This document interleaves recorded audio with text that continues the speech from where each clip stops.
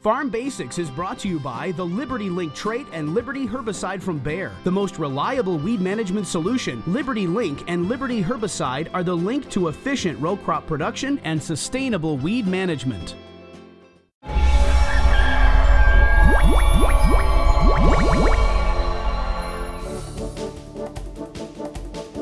During our Farm Basics time today, we're going to talk about organic matter mineralization. Organic matter is just decayed plant or animal material that's down in the soil, and as that breaks down, they call that mineralization, and then there's a release of nutrients for the next crop. Well, the mineralization will change during the year. It'll speed up and it'll slow down based on temperature and moisture conditions. As things warm up and as we have a little more moisture, we're going to have more mineralization. So for the crop, it actually works out pretty well, because as that crop develops and it starts to need more plant food, that's just exactly how the soil works and how nature works, because it's going to start breaking down more of that organic matter as we get further into the season. The reason why we're talking about this today is one of the things that farmers are always looking at is fertilizing their crop. But if they have a lot of organic matter in the soil, they don't need to put on as much fertilizer. For each 1% of organic matter, you'll get a range of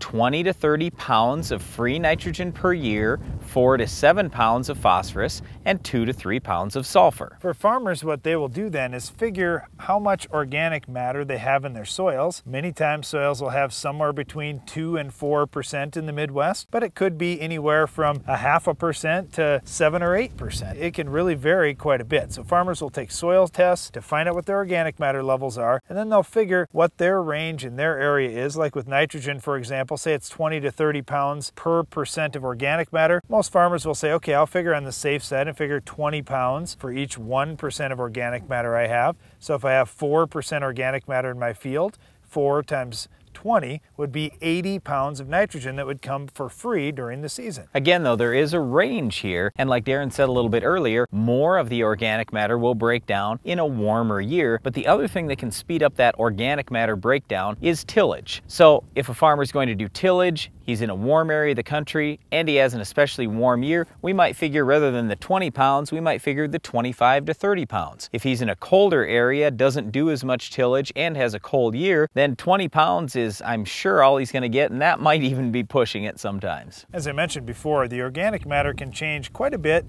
in different parts of a field and from one area to the next. So we'll often see farmers that have to apply more fertilizer when they have lower amounts of organic matter in the soil versus farmers who have high amounts of organic matter. They're going to get much more mineralization in their fields, and they can get by raising the similar yield goal to the other farmer with much less fertilizer applied. So this is something that's relatively new in agriculture. It's probably happened over the last 10 years that farmers are really looking at what's going to mineralize in their soil, since we have such higher yield goals than we used to have. Well, once again, organic matter mineralization is simply this organic matter breaking down in soil, releasing free nutrients like nitrogen, phosphorus, and sulfur for upcoming crops. Having organic matter break down and release nutrients is important, but so is having great weed control. Can you identify this week's Weed of the Week?